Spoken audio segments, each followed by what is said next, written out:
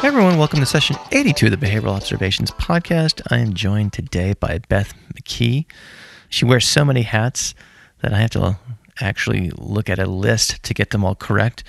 First of all, she's the Director of Rehab Services at Guangzhou International Children's Center, which is in the Hunan province of China. And we talk about all the work that she's doing over there, how she got started working in China, and how she manages to support this center in going over there for a couple of weeks at a time and going back and forth and things like that. She's also the Chief Executive Officer of ABA Consulting International, and she's the brand ambassador of Behavior Me, which we'll learn more about towards the end of the podcast. So it's a fun conversation. There are lessons aplenty, whether or not you're considering working overseas or not. There's a lot of lessons about staff training, scaling an agency, cultural competence. I could go on, but I think we'll just let the conversation unfold, and I think you'll enjoy it as much as I did. Before we get to the episode, I do want to let you know that we are brought to you today by HRI Recruiters. So if you're looking for your dream job, or if you're an agency looking for your dream candidate, go to hricolorado.com and hit the contact tab to schedule a confidential conversation with Barb Voss. And I also want to let you know that our book is out. What book, do you ask? Oh, the book that I co-wrote with Dr. Lisa Britton, and it is available at elsevier.com, where you can find it for the best price, I think, that's around. It's also available on Amazon, too. If you do get it, take a picture of it and tag me on Instagram. I am at Behavioral Observations. And I think that that would be fun to see the books in the wild, if you will. So, and if you do get it and you enjoy it, do please leave a review on Amazon or wherever you happen to purchase it, so you can let other people know that you find it useful. So I think that's it for opening remarks. So without any further delay, let's get to this fun conversation with Beth McKee.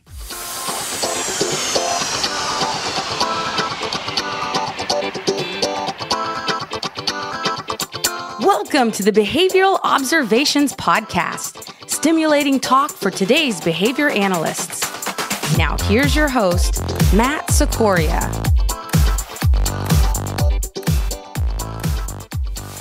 Beth McKee, welcome to the Behavioral Observations Podcast. How you doing today?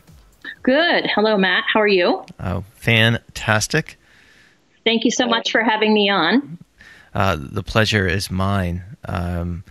I first came across the stuff that you're doing, I think through Instagram, because you would post all these cool pictures about being in China and things along those lines. And I deduced, I guess, from the pictures that you were doing some work over there, and I think we started messaging here about coming on the podcast, and then I think 1 month went to the other, and we're finally circled back and kind of made this happen. So I know we're not going to talk about China exclusively here, but we could certainly, the idea of practicing behavior analysis in different cultures is, I think, a very interesting topic. So having said that, again, welcome, and thanks for joining me today. Sure. Happy to be here. So with that in mind, what did you do to get into ABA? What was your first experience in terms of whether it's classwork or job-related or whatever? How did you discover the applied behavior analysis? Okay. So, well, it was during my master's program at Hofstra University in Long Island. And I was mastering in special education at that point. And part of that is doing a graduate internship. And so it's a little bit of a convoluted story, but interesting nonetheless, I suppose. So I was providing respite care for a family on Long Island with a child with autism. And so the mom kind of told me that I was putting some consequences in place and that I was reinforcing some good behavior and I was using his natural interests. And she was like, oh, you were really good at this ABA stuff that my son's receiving. You should look more into ABA. And so I had no idea what she was talking about. I saw this three-ring binder that was really big, and I saw a cabinet that was full of candy, and I knew that had something to do with his programs. I looked in the binder and I had no idea what it was. And of course, that was probably like 20 something years ago. So at that point, it was a book full of what I would now know of just 10 blocks of discrete trial teaching. So you were doing some respite, but you're, at least from the mom's perspective, I guess interacting with the child systematically enough that it looked a lot like it. So, long story short, it sounds like you're kind of like you had some natural inclination towards this. I had some natural inclinations. I went on and was talking to my friend about some things in that environment, and talked to her about this ABA piece. And she said, "Well, my friend Joanne Gerenzer, who's at Eden 2, was her camp counselor when she was an adolescent. She said, let me reach out to her." And she said, "Beth, you should do that internship you have to do at this school. They're doing really cool stuff." So she kind of hooked me up, and I got to do my internship at the Genesis School in Long Island. And there I was exposed to people like Mary McDonald and Ruth Donlin and Randy Horowitz, who were, to me, these amazing women who were dedicated to this science. And I was put in a classroom, and I was exposed to so many things. So there were behavior contracts going on in there, and there were DRs going on in there. And I thought, well, this is really cool stuff and what's going on in here. This idea of using data to look at essentially the perspective was educator accountability. And I really liked those two things coming together. So I was hooked in terms of the science, the strong ethics that I saw being implemented there, the intense commitment to families and individuals, and the context of the family. And I thought, and the team building, staff training, and I thought, okay, this is my jam. This is it. I found my thing. I was like a kid in a candy store at that point. I didn't know much about it. I just knew it was something cool, and I wanted to be like these amazing women. So that's how I got into it. Did the first ABA internship at Hofstra there. And now Mary McDonald has an ABA program at Hofstra. So that's really cool to years later hear that kind of connection is happening so well. So that's how I got into it. And I pursued ABA from there. I see. So, what is it that you're doing these days, I guess? And let's talk about how you also got into doing some work in China. I want to hear the story about how that developed. So if you can kind of bring us up to speed from, I guess, the 90s to 2019. So okay. So we'll really take a big leap forward in time. Right. And I end up living in Arkansas and working at a nonprofit here. And I have a friend who has a company here that provides speech, OT, and PT. And she was linked up with someone who is from China. That person's name is Dr. Lin, and he lives in Northwest Arkansas. And his family is from this city in China called Changsha, which is in Hunan province. And he essentially is going back and beginning a clinic to address needs in his community under his mother's direction. Her name is Dr. Liu. Dr. Liu is a director of director of a hospital that focuses on genetics and reproduction research and health. And so she said to her son, Dr. Lin, come on back and get this clinic going. And so he did. And so he sought out the help of providers in my local community. I was one of those providers who was recommended to him. So he sent me an email, came across in my email, it said China. Now, I have a little bit of a history with China because my father's best friend is Chinese and Taiwanese and lives in China. And my father also worked and lived in China for 5 years. And my sister-in-law is Chinese. So the culture is not new to me. It's something that I've always been enamored with. I, in fact, had gone over and visited China for 5 weeks years ago when my father was working there, and just loved it. I just love the culture. And so when Dr. Lin asked me, I was more than excited to find out what this endeavor was about. At that point, I started just kind of going over and volunteering and consulting a little bit. And I would go over there and run some workshops and do a little bit of training. And it was translated simultaneously. But there were a handful of the staff there that spoke some English. So that's how my relationship got started with Dr. Lin. I see. So let's back up just a second. You said when you were working over there, because I want to get into the language barrier, so we might as well do that right now. Yeah. So you said what you were doing was being translated simultaneously. So give us an example of how that might look. So I would have my PowerPoint in English, and most times it was also translated into Chinese. So they would have a Chinese version. I have my English version. I would speak in English, pause, and then translate. It would be translated into Mandarin. Then when I was doing anything else there, interacting with families, sometimes I had a translator with me. And so that's how it worked. And so there, you kind of find a translating relationship that is better with some people than others. And it just kind of naturally evolves from there, where you both kind of prefer each other in terms of translations. Mm-hmm. And you just kind of fall into this natural rhythm. That's what's happened to me with translating anyway.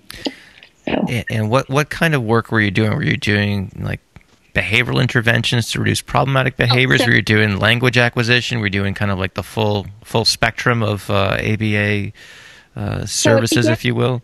Yeah, I kind of began with an overview of the science, the kind of topics. Dr. Lin would kind of tell me what he wanted, and then he would want me to give feedback on what my opinion was as to what his team would need. So they wanted language, they wanted assessments, and how to use reinforcement effectively. So, of course, that got into the whole pairing and motivating operations piece at that point. And this was a really small group. He had, at that time, three people at that time who were wanting to begin to use ABA with children in an intensive capacity. So that's how it began. It evolved from there into a relationship where they wanted to, when I say they, I mean Dr. Lin and his mother, Dr. Liu, wanted to begin to establish a bigger clinic and have a more formal training and have me have a more formal supervisory role. And so it evolved from there into an actual job, which at the time was something that I was really needing a change. I had been with the organization that I was with for 8 years, and I was just really ready for a new challenge. And so this was going to be a big, new, exciting challenge. I see. And so what is your schedule? Because you're speaking to me from Arkansas right now, so you're not in China. And right. And I know just, I guess, from seeing the various posts that sometimes, you're back stateside, sometimes you're in China and things like that. So what does the routine look like? What does the schedule look like in terms of how frequently you're there and back and whatnot? Sure. So I'm into it a year now. In fact, I just had my year anniversary a month ago. And so the schedule is that I'm there anywhere from 8 to 10 times per year. And I go for 2 to 3 weeks at a time. And so when I'm there, I'm working, and really have this past year been focused on the training piece, and had a group of 5 staff who I was training intensively at a supervisor level. So not training at a tech level, but going beyond that. And then when I'm back, I'm not working. So that gave me time. Why this was so appealing is it gave me time to do a lot of other things that I wanted to do and get in other projects. I'm involved in my state organization, ARC-ABA, and I'm also involved in some other things. And so this gave me an outlet for my creativity and to be able to pursue other things that I want to pursue within the field of behavior analysis and not necessarily having to do with autism. Cool. So let's talk about the training. I know we talked a little bit about how the translation goes. Is that still the case, or are the people that you're working with more proficient in English, or are you becoming more proficient in Mandarin, or is this Let's see. So last year I probably started at like a 16-month-old level. In Mandarin. I'm now at probably a pre-K level in Mandarin. So yeah, I'm not proficient enough to have a conversation. I hope that's something that I can get to in the future. I have a translator, and the translator, her name is Liang, and she has her master's in psychology. She is also one of my supervisees. And when I say supervisee, I'm not talking about in the capacity of the board. Right. They're not in a verified course sequence. They're not sitting not preparing to sit for the exam, etc. No. These are just these are staff who I am supervising directly in applied behavior analysis. Now, I am supervising them as if they were going to become candidates. So that's an important thing to know. They're not getting any hours, but I'm going along as if I'm working to that level. Mm-hmm. So go ahead. Yeah, so tell us a little bit about the training that you do. What I'm really interested in is that, obviously, if you're not there for a couple of weeks, there's the opportunity for some level of procedural drift, or and all sorts of other things that could come to visit upon them. Right. So how do you, when you're training in this context, how do you guard against those sorts of things, or do you have to go? Do you find you have to kind of clean up a bunch of things when you get back? Or that's a great question. So that's why last year I dedicated my time to training up these 5 individuals to that supervisor level, and part of that was focusing for me a lot on getting them to be fluent in motivating operations. And so I spent a lot of time in that. And we would have intensive training sessions. And when I say intensive, I'm talking about 6-hour days. And so I would kind of go through the task list, and also just use my experience with past supervision, and develop these trainings. Now, some of it's procedure, of course, but there's also the principles, right? So once the principles are the person's fluent in the principles, the procedures in my mind kind of come second. Because if you can have a firm understanding and are fluent in your understanding, the application comes easier. Sure. Now, it's interesting because I did it backwards in my own career a little bit. But so I knew that there was a really important piece with that MO. But so in terms of the treatment drifts, I just built all kinds of procedures. And every procedure that we use, there's also a treatment integrity checklist. And so I just used behavior skills training when we would address procedures and go right through. And so they also have access to the treatment fidelity checklist, which everything that I do is translated by Liang and some other members on our team into Mandarin. So they're both hearing it and they're reading it. And then when they're practicing it, sometimes they'll practice out loud in English. If they're having a harder time, then I say, go ahead and speak in Chinese. And Liang is way further ahead than a lot of the group. And so she's able to give me the feedback. And then we kind of do an error analysis together about where someone's struggling and give feedback that way. Are you looking for a new job, but you're overwhelmed with all the emails that you're getting from various ABA agencies? What if there was someone who was in your corner and could help you find the perfect job placement? Well, that person exists. Barbara Voss has been working as a recruiter for over 30 years, and her company, HRIC, specializes in placing BCBAs in permanent full-time positions throughout the United States. Barbara has been placing BCBAs since 2011, so she knows our business, and she offers personalized service to any BCBA looking for a new position. She also helps companies looking to hire BCBAs too. Here are just some of the things Barbara can help you with.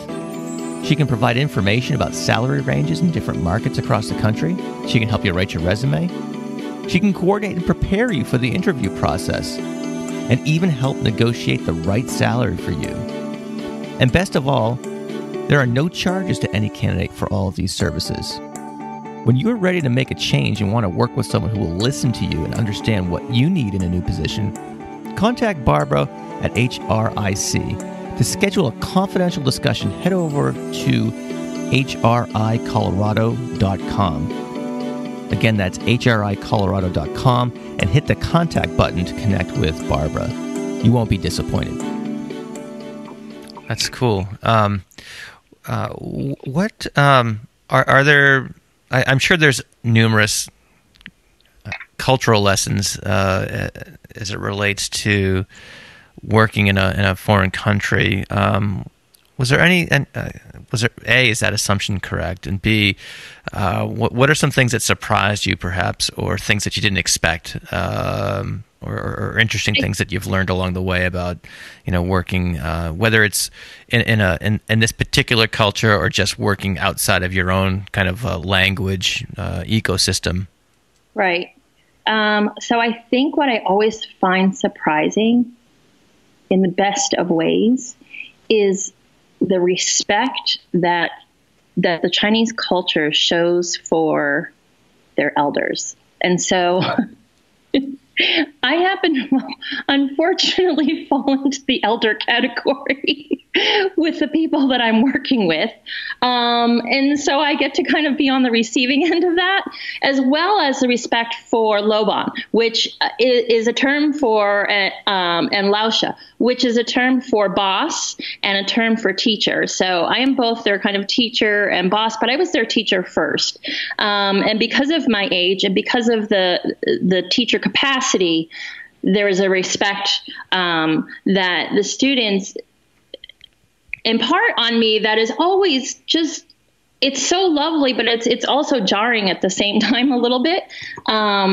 So, and then of course for grandparents, you see families come in with grandparents into the clinic, and just you can actually watch the interactions there, make sure everyone has, their seat first. And they're very gracious to the older generation in all kinds of ways. And so I always find that kind of endearing. But in terms of my capacity, it is a little bit jarring, like, oh, no, you don't have to do that. You don't have to don't call me boss. You can just call me Beth. So the other thing I would say, though, that's really different in terms of parenting, what I see is that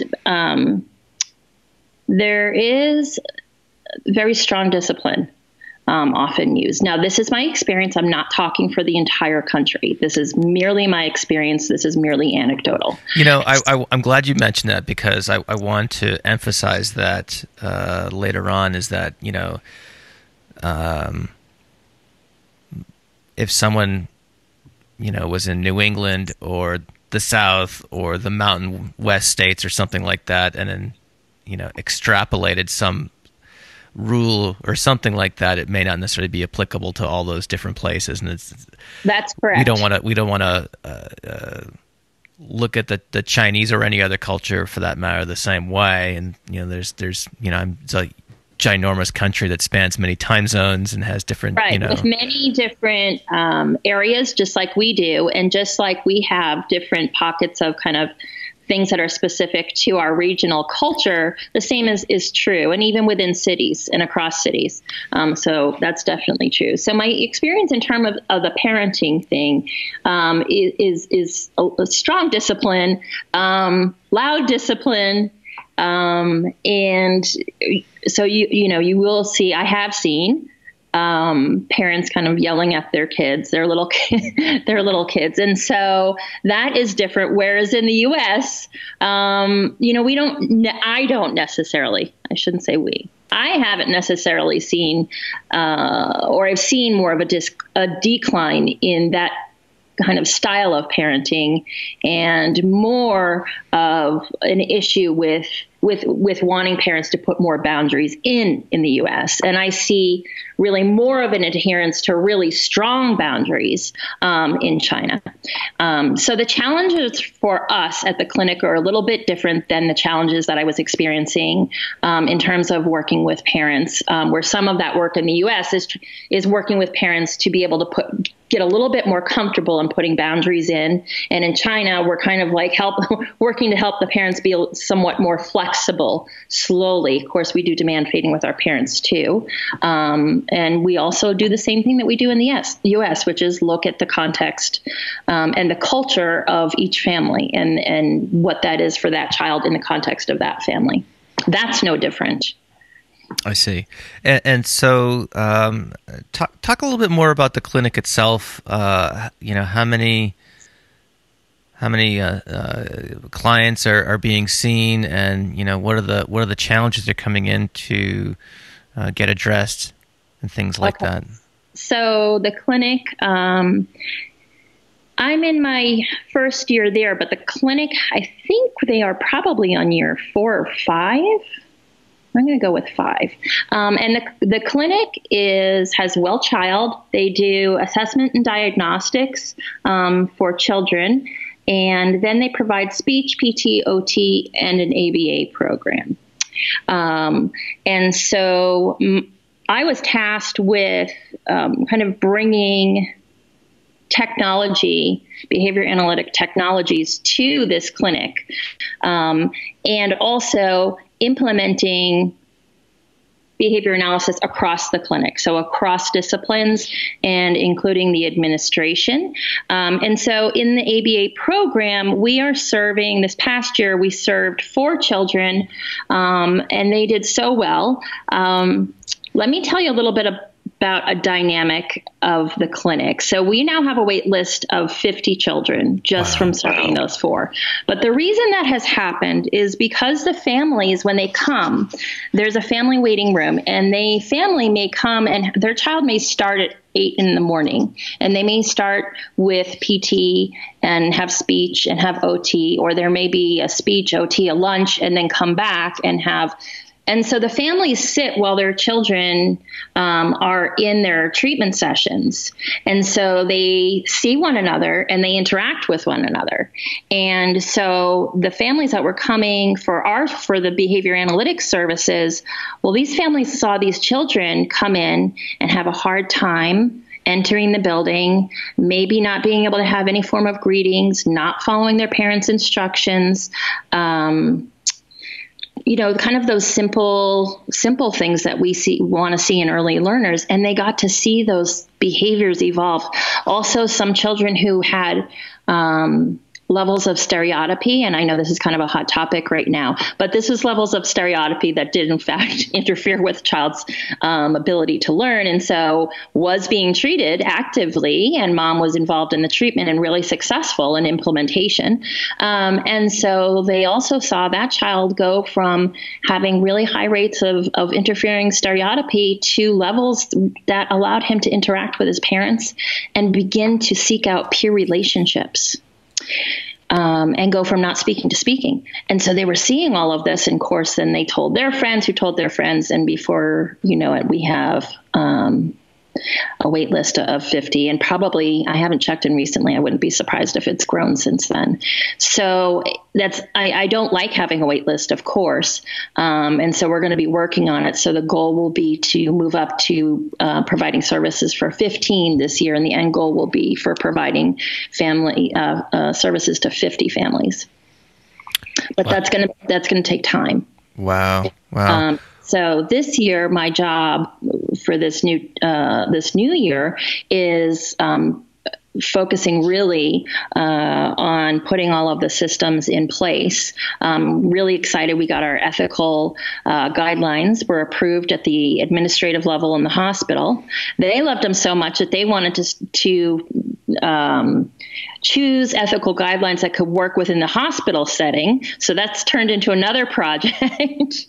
So I've been working really hard this year on putting kind of the OBM structures in place to be able to support that. I knew all along that it was, that there was kind of a bigger picture. And so we've been building in such a way that it would be scalable. So that's the focus this year is really making sure that we'll be positioned to be able to handle that. I don't want it to be an afterthought to kind of go back and try and clean that up. Okay. I don't know if you can speak to this, but I'm just curious as to what the brand, if you will, of ABA or how it's regarded in again, I'm making a general reference to the country China, and I'm going to try not to do that. But in your travels, I guess, and if you're interacting with people and you say, "Oh, I'm a behavior analyst," and then you go through what we all go through, and 10 minutes later, once you finish describing what that means to people, is there a sense of how the field is regarded, or the extent to which it's even known? I mean, tell us what it's like to be, I guess, a behavior analyst in China, especially when you're not in the clinic and you're in an area where you're not, I guess, people don't know exactly what you're doing. Sure. So behavior analysis, my experience has been that people either know absolutely nothing at all, or they have some idea that it has something to do with autism. Those have been my kind of two experiences. And part of the reason I was also excited to take this project is the idea of going in and training staff who won't necessarily have a history. That's really exciting because I can kind of do it, quote, my way from the get-go and not having to kind of work through all of that. So that's really been my experience, is kind of no idea at all, or that it's this something that has to do with autism. In China, in terms of treatment for children with autism, there are special schools in the community, and then there are schools. Now, I have only heard this, and again, I'm speaking to my own experience, not for the entire country. There are schools that just tell the parents that their child just can't come there, and so there are children who are at home. There are special schools for apparently for children with special needs. And so lots of parents don't choose to use that option. And so are looking. We have some parents who are really motivated, and so that once they are learning about treatment, they start seeking out information and research resources, and are really kind of gung-ho about, like, give me the procedure, tell me what to do, how can I help, what should this look like at home, and are really, really highly motivated to help their child. So that's been my experience. We have a relationship with a local university there. It's called Hunan Normal University, and that is through Dr. Liu. So Dr. Liu set up a relationship between the hospital, the clinic, and I think it's the Department of Psychology. So we also go over and do some dissemination of behavior analysis at the university level. And so that's another part of my job that is really fun, where I get to go and talk about the science and educate people.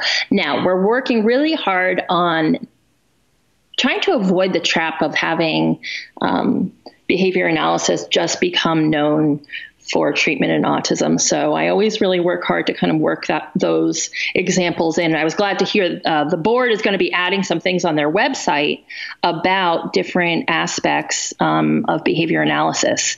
Jim was just speaking at APBA about resources that are going to be there. So I'm excited to get my hands on those new resources and be able to kind of incorporate those into the trainings as exemplars of what else do behavior analysts do. This is not just, an autism-specific science. I see. What is what is the typical psychology department, I guess, at least for this particular university, what type of psychology do they teach? Is it Educational. Yes, educational psychology. I see. And is it using like and so when you talk about behavior analysis to them, is there a philosophical resistance based off of maybe like mistaken impressions or perhaps bad modeling of behavior analysis from others or what have you? Not in the community that I'm in. Not at all. There's more. And again, so I'm the presenter, so I don't know. I think also because of the other piece of what I was telling you in terms of if you're having a speaker come in who's being introduced, quote, as a quote expert, which, whatever, that's neither here nor there. My sense would be that someone's not going to necessarily be confrontational culturally. So I may not be getting the best kind of idea on that, but it has not been my experience that I'm hearing that kind of feedback. So it's not like ABAI where someone will get up and start talking at you in the middle of your talk. Yeah, so it's not that. Exactly. Or even afterwards. I get groups of people afterwards who are really excited and are trying to ask me questions and are like wanting to begin tomorrow. And so trying to like explain that this is something I went to school for, it's experience, and it's not going to be like I can't kind of give you pointers to have you start doing something tomorrow, or them wanting to come in and start working at the clinic tomorrow. So it's more of an excitement about what is this, and how are you kind of quote getting kids to do these things, because we've also shown our standard acceleration charts. I am a PTer. And so showing our charts, explaining, showing those slopes, and then showing before and after videos. And so the students get to see those, and they just are, they're really excited. So that's been my experience so far. But we'll see as I keep going along. I'm sure I'll have all kinds of experiences. Hey everyone, as a BCBA, meeting your continuing ed needs can be challenging at times. That's why I have made selected episodes of the Behavioral Observations podcast available for Type 2 continuing education credits. That's right. You can meet a portion of your professional development requirements on the go. Currently, we have CEs for topics including functional assessment, ethics, and supervision. Come learn from podcast favorites such as Greg Hanley, Pat Fryman, Mark Dixon, as well as many other amazing guests. For more information, head on over to behavioralobservations.com/getCEs. It's utterly fascinating. I'm wondering if the deference for boss/teacher, does that translate into perhaps an increased level of procedural integrity, Absolutely, or work ethic, or whatever you want to call it? Absolutely. It is that that would have been something I could have commented when you had asked me what, in terms of so what's surprising is it does translate into that. And so they're really motivated to work really hard. And they'll go out of my way to do something that I hadn't expected. I maybe mentioned I needed something, then boom, it's on my desk, and I'll say, "Oh my gosh, well, thank you, Seven," or whatever the name. They all also wanted me to give them American names. Well, we can have that piece of discussion in a second. All right, we'll get back to that. Yeah. Yeah. And I'll say, "Oh, thank you, so-and-so," and literally get like a little bit of a bow and right in my eyes, eye-to-eye contact. And it is my absolute pleasure. And I'm just like, that's when I'm just like floored. Like, they didn't have to do that. It was something I mentioned. I could have gotten it on my own, but it's an above and beyond kind of scenario. And yes, in terms of treatment fidelity, they take what they're doing to be really serious. And it is the case that, here's an American coming in here, flying all the way over. And so they think that they're part of something really special. And I feel that I'm part of something special, having the honor of being able to do this job and be able to bring this science to this community and to a hospital that's so open and receiving of what I can provide. So it's just been a really good experience. So yes, so Liang, who I had told you is kind of my sidekick, the yin to my yang. Oh, I'd never thought of that one before. That's kind of funny. Sorry, I'm making myself cry. That's all right. That's all right. I do it all the time. That's something I do. So she didn't need an American name. She didn't want an American name, but some of the other staff members are really excited about, learning English and excited about the American culture. And have come into my office and said, "Oh, I really want an American name. Will you think of an American name?" And I'm thinking, who the heck am I? Like, I shouldn't be like to name you. But, they do. They do. They want that's so. And so I do. I kind of like think of somebody who they may remind me of, and give them a name of someone that reminds me of someone at home. So I have another Carly in my clinic, and I had a Carly in my other clinic. I see. And they're really into this. That's so fascinating. So, and then there are people who maybe they had an American name, but their parents gave it to them, and they may think it's kind of like an Evelyn or something that's a little bit, an older name, and they want kind of they'll say, "Give me a modern name." Oh, wow. So that's fascinating. Something that, again, I couldn't predict that as when we started this conversation. So that's pretty cool. And I also can tell you I have a Chinese name. Yeah. So TH can be hard for some people who speak Mandarin. It can be for some. And one of those people was my Uncle Jack.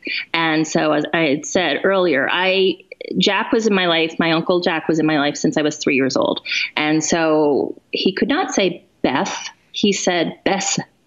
Bessa is really how it kind of translated. And so I introduced myself as Bessa, Bess. And there's a little on the end there. I see. So that's kind of my Mandarin name is Bessa, named by my Uncle Jack. Awesome. So it sounds like I want to get back to the scaling of the organization piece. I know you're just at APBA hanging out with some mutual friends.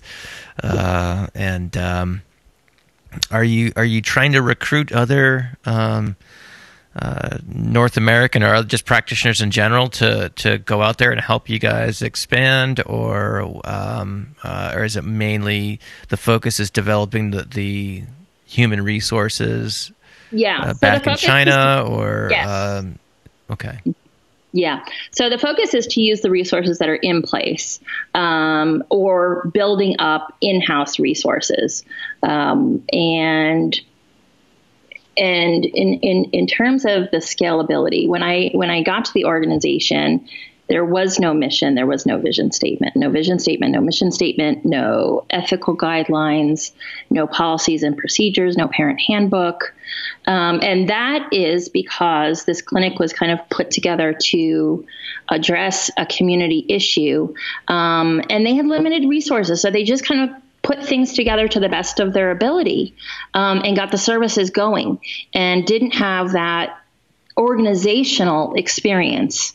And so it's been a huge opportunity for me to use resources from our field in terms of thinking about especially the values-based ideas that are coming from ACT, and having that vision and mission statement drive the organization.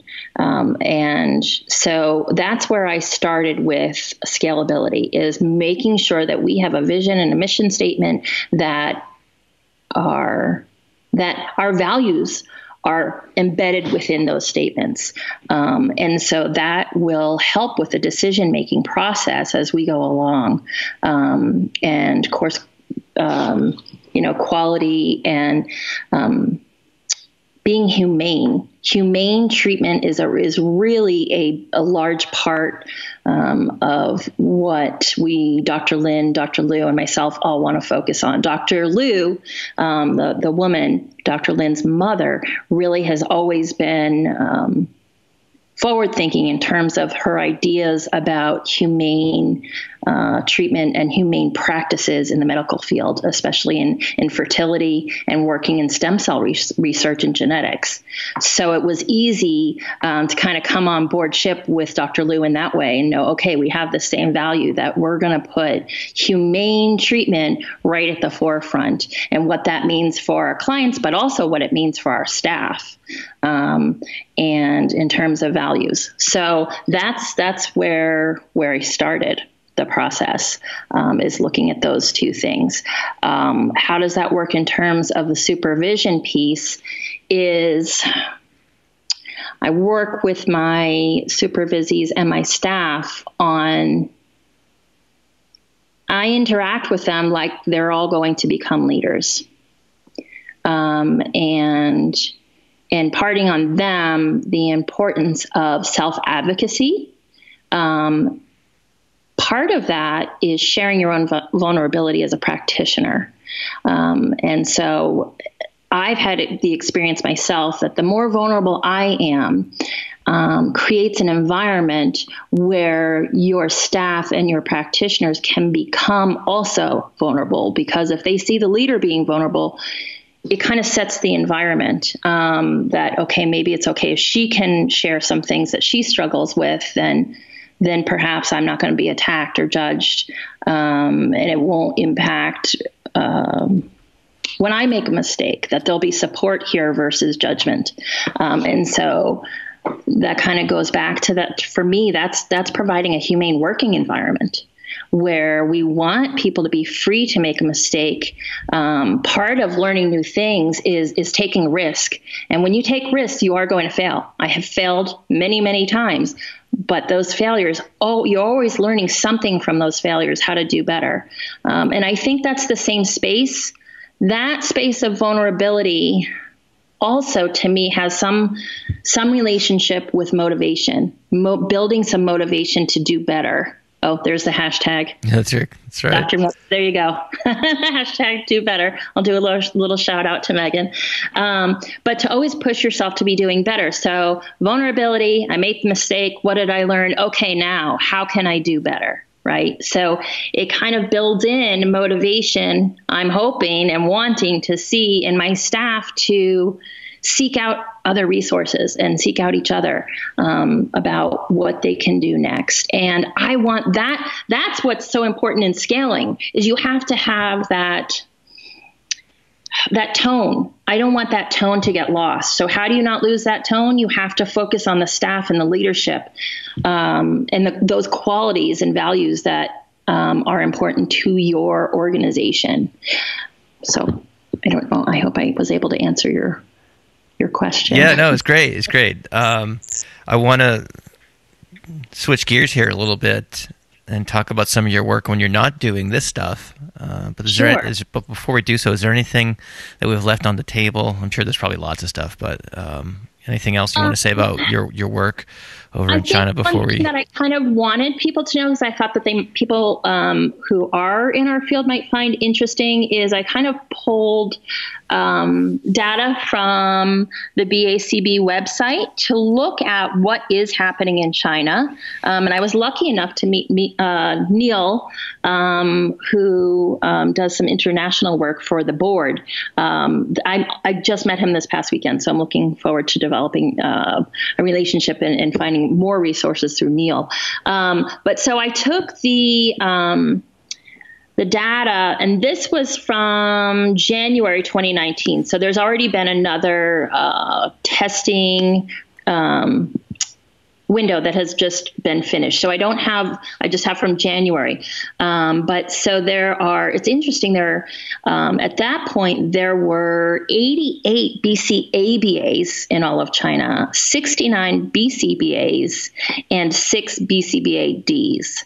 And so then I plotted it on a map using, I think, So I used a map app where you can plot the numbers onto a map, and I got to see the hotspots that are around China, of where people are practicing. And so there is a hotspot in the southern part of China over by Hong Kong.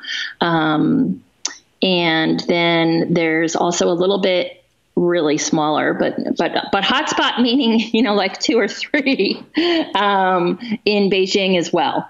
And then in Shanghai, and then the rest is kind of distributed in different places across the country. Would you be comfortable sharing that? I will share that. Yeah, if you send that to me, I can put that in the show notes for this episode. So if you want to check that map out, they can go to behavioralobservations.com and look up this particular session. Sure. I'd be happy to do that. And I'm going to be working on also adding by university and by province in probably the coming months. I'm not going to commit to a particular date just yet. For sure. But in the coming months. And so as I get those, I'll give those to you too. Sure. Well, awesome. It's awesome to see the field grow the way it has, certainly here in the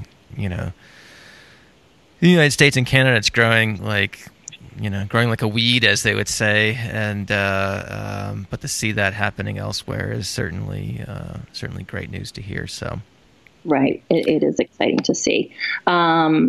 Okay. So the kind of things that I'm doing outside, I mentioned that last year I was the president of ARC-ABA. So last year spent working on that annual conference we have here in Arkansas.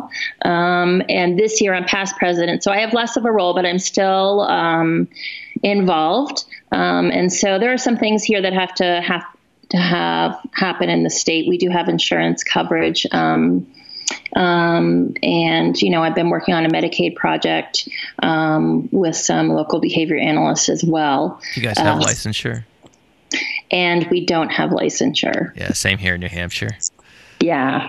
I just saw that during the Jim Carr's presentation, the few states that don't have licensure yet. So, yeah, we have to be kind of strategic in what we're doing with that. So that's something to be spoken about. Yes. Yeah. We have it in Vermont. I think we have it in all the surrounding states, but New Hampshire is not yet. But.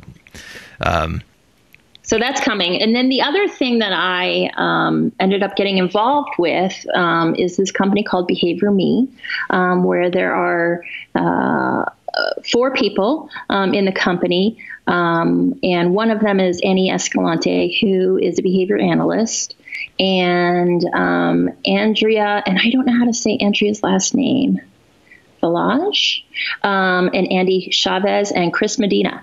And so I was introduced to them and through Ryan O'Donnell, and because I was doing things in China and they wanted to speak to me, and we got on a phone call.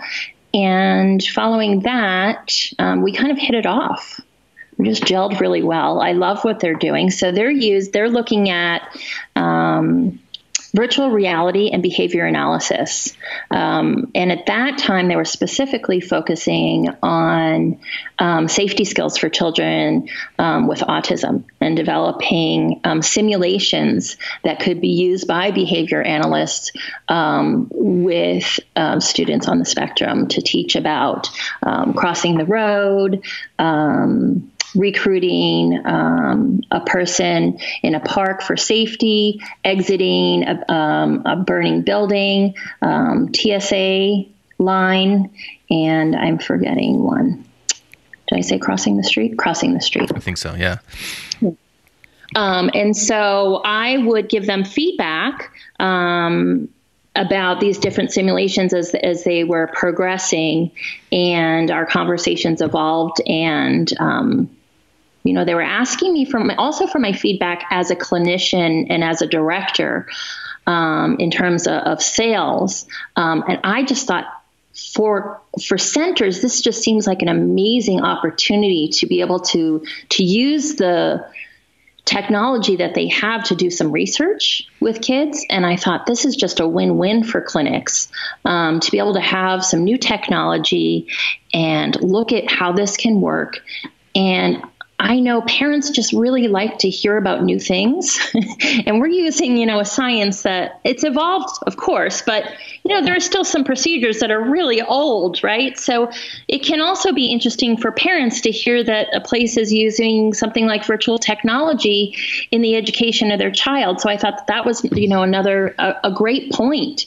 And through these ongoing conversations, they asked me if I wanted to kind of get involved with them on a different level. And we kind of came up with this idea of doing a brand ambassador, because I'm just always kind of pumping them up. I love what they're doing. I love who they are as people. And so I'm happy to be able to help bring brand awareness to Behavior Me. It's so exciting for me to see somebody doing something using modern technology in our field, and the application, it just, to me, is so open. There are so many possibilities. Since the time that they've started, they've kind of moved more going to be focusing on staff training and using virtual reality to address the staff training needs. Anybody who's doing center-based work knows that, and probably home-based too, knows that staff training is such a time suck on all of us. It really drains resources.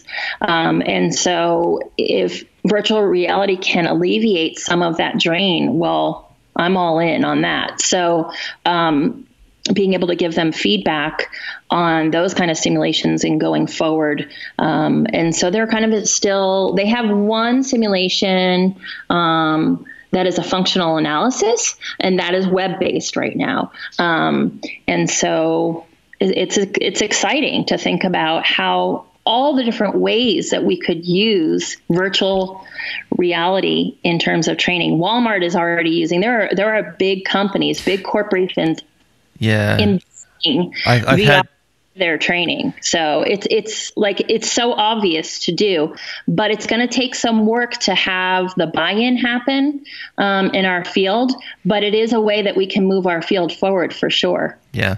I have had the opportunity to speak with Annie and Andy in the past, and in fact we're having those guys come back on the show along with some other folks, and we're going to do a tech and ABA episode coming up hopefully in the near future. So we'll dig into Behavior Me and some other interesting tech applications in our field as well, and so I'm looking forward to hearing more about that, because I'm more of a Luddite, and so it's good to get that prodding to kind of get with the times. So that's pretty neat, and I can tell why they were drawn to you as brand ambassador, because I don't know, this will probably come through in audio, but we're on Skype, so I can see you, and I can see the enthusiasm that with which you're speaking about this. So that's pretty clear. But it also sounds like they kind of went to you and said, like, this is a thing we think will work, but you're pretty based in reality, so like, do you think this actually works, and that's sort of thing. And so I think that seems to be a nice some complementing skill sets there that that you could say, well, yes, I think this would be helpful here. It would be better like this, or this not so much, and so you're kind of like the reality tester, if you will. Absolutely, I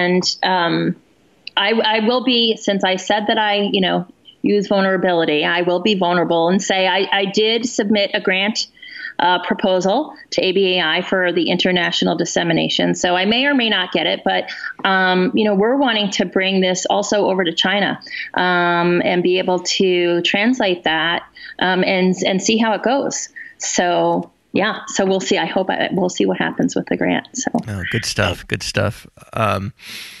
Very good. So I know you just came back from APBA. Are you going to go to ABAI?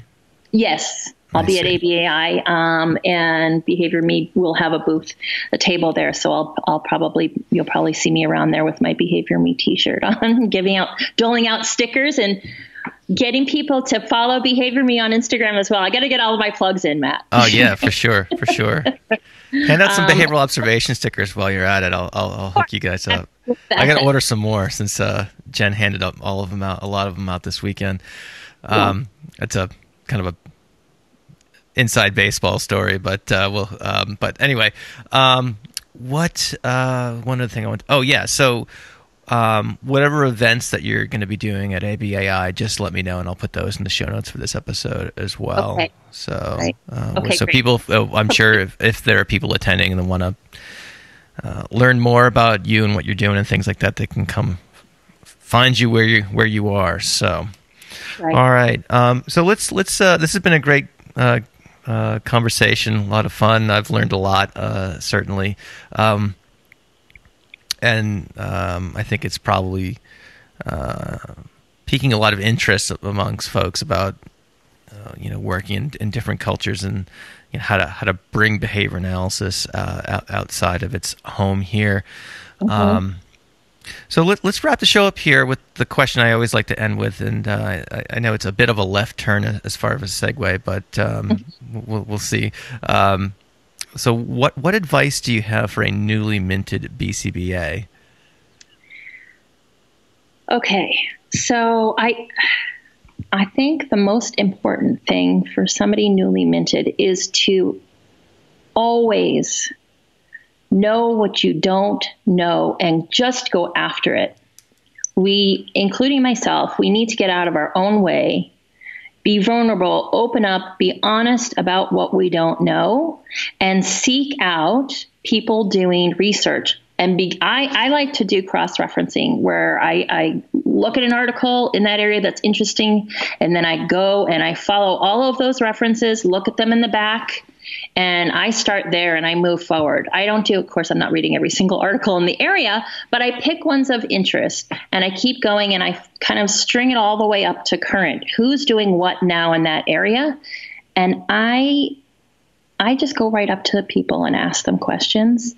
I also email people, and don't be afraid to reach out to people you may consider experts. You may get one here or there that kind of is a little off-putting, but overall, people are so excited to share their research. Can you imagine producing research and having somebody email you and ask you a question about what your jam is? Most people are so excited to share. So just go after it. Go after it, and don't stop going after it.